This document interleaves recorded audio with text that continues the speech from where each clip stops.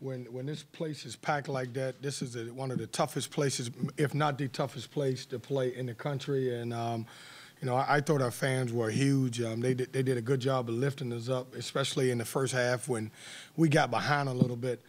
You know, all week, you know, we've been talking about guys playing together. And one of the things that I've said about this team is that in order for us to be very successful, we all have to play together. When you look at it, we had 7 guys in double figures. We shared the basketball. We had 17 assists and only 10 turnovers. I challenged those guys the last couple of days that if we had a chance to win the game, we had to do a great job and win the rebound battle, and I thought we did that, obviously getting 14 offensive rebounds and only giving up 12. Also, we wanted to do a great job getting back in transition. So give Duke a lot of credit. It's a very good basketball team. Bagley is as good as advertised, and I'm proud of my guys. I thought they did a tremendous job, and they worked hard for the last couple of days. You know, after starting ACC play on the road at 2 tough venues, for us to bounce back and get a great win, you got to be proud of these guys. Questions? Coach, how much did LeVar provide a spark for this team off the bench coming in? He had 7 points, 4 rebounds, and 5 assists in this game. I thought he was great. I thought LeVar grew up today. You know, he came in at a moment where we were really struggling to score the basketball, and just the energy that he brought to the team, he got to the rim. You know, he found some guys, made some great passes. You know, when you look at him and Braxton, they're both babies in the ACC, and they both have been forced to grow up quick, and they both are doing a good job with it. So Duke ranks first in the ACC in offensive rebounding percentage. You rank 11th in defensive rebounding percentage. We saw that in the first 10 minutes. They got lots of second shots. At 27-16, something changed. What changed? What enabled you to get all those defensive rebounds especially, and then on the offensive board as well? Well, we talked about it. I mean, you know, listen, those guys, I think coming in, their percentage was unbelievable as far as the shots that they missed that they get back. I think they were right at 44% of their misses. And, you know, I wasn't happy through our first time out because I felt like they beat us to a lot of 50-50 balls. And, you know, we made the effort. And I told them it wasn't just going to come from, you know, the post position. Everybody has to come in and rebound, and everybody has to do a great job of rebounding the ball and blocking out. And, you know, I thought we were tremendous. You know, and you're right. I mean, it's one of the best rebounding teams in the country. And for us to all rebound them tonight says a lot about our guys. How much does the confidence of this team change after this point? I mean, obviously it is just one win, but it is a win at PNC over a number 2 team in the country.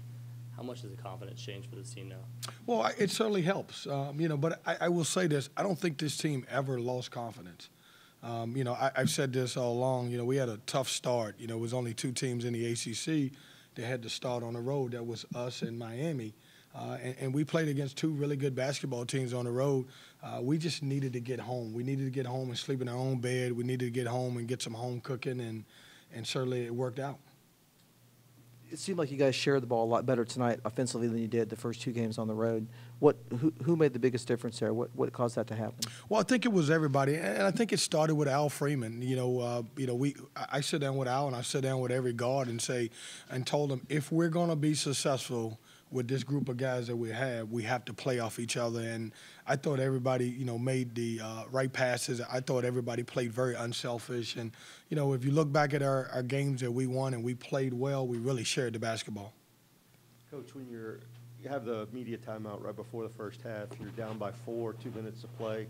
It's usually a time when a team like Duke, as talented as they are, can make a run and make that a 10-point game instead of a couple-point game, but you ended up taking the lead at the half. What did you talk to the guys about at that point, and how important was what they did at that point? Well, we talked about staying the course. You know, we wanted them to all night long have to play against our half-court defense. You know, as I told you, if you look at Duke, you know, they're so talented, but they score so much in transition. And then they score so many points off of offensive rebounds. We felt like if we could keep them off the glass, and we did a great job of sprinting back, not giving them easy baskets, that we would have the opportunity to win the game. Your front line combined for 39 points. Al had 5 assists, which I think is one of his higher totals this year. Connection there?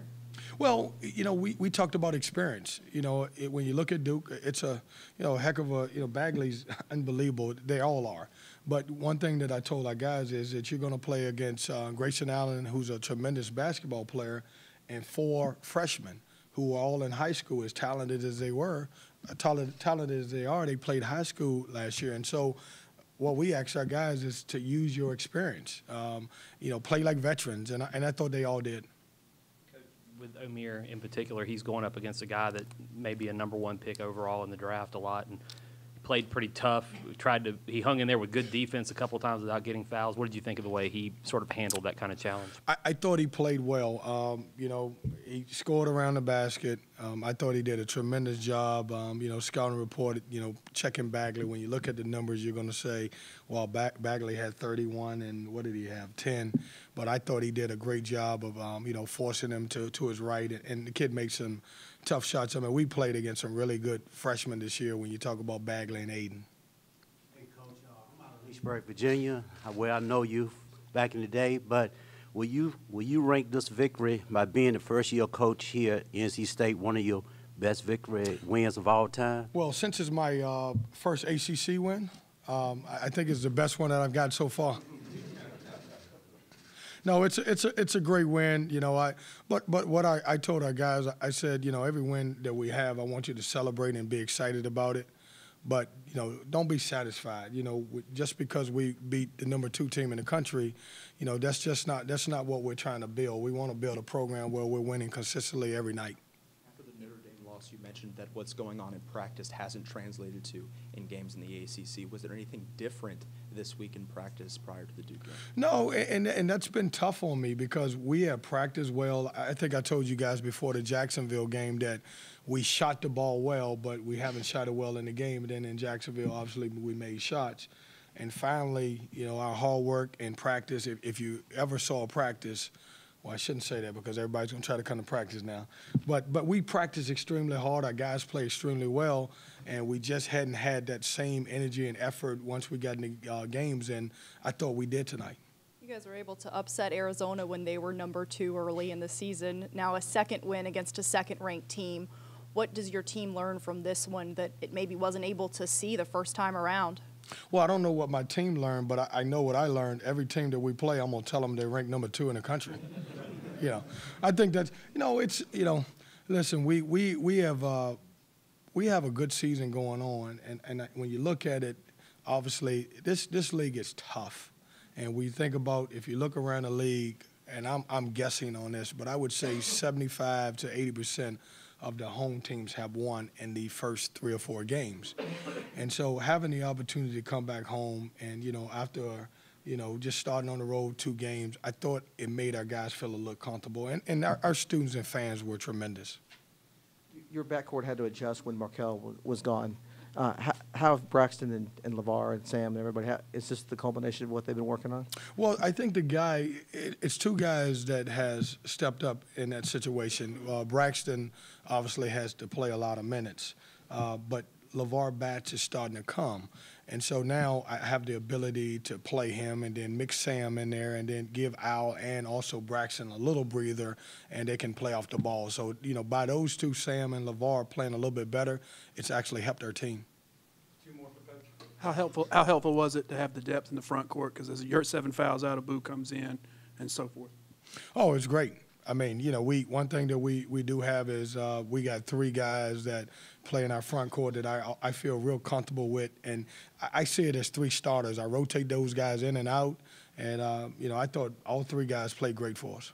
Last one. Kevin, you said earlier you never felt like the team lost confidence, but coming off of that Notre Dame game, how did you get them, especially down 11 early in the second half today, how did you get them just to kind of keep that from creeping in their psyche and to be able to fight through it? Well, I thought, looking back at the Notre Dame game, I thought it was more Notre Dame playing well than us playing bad. I mean, when you look at it, they made 11 threes, and that same Notre Dame team went on the road and won at a tough Syracuse place today without 2 of their starters. So I thought that they played well. I didn't think we scored the ball at Notre Dame, and that's the reason why we lost the game, because we weren't able to score it, because we didn't share the basketball. Thanks, Coach. Thanks, guys.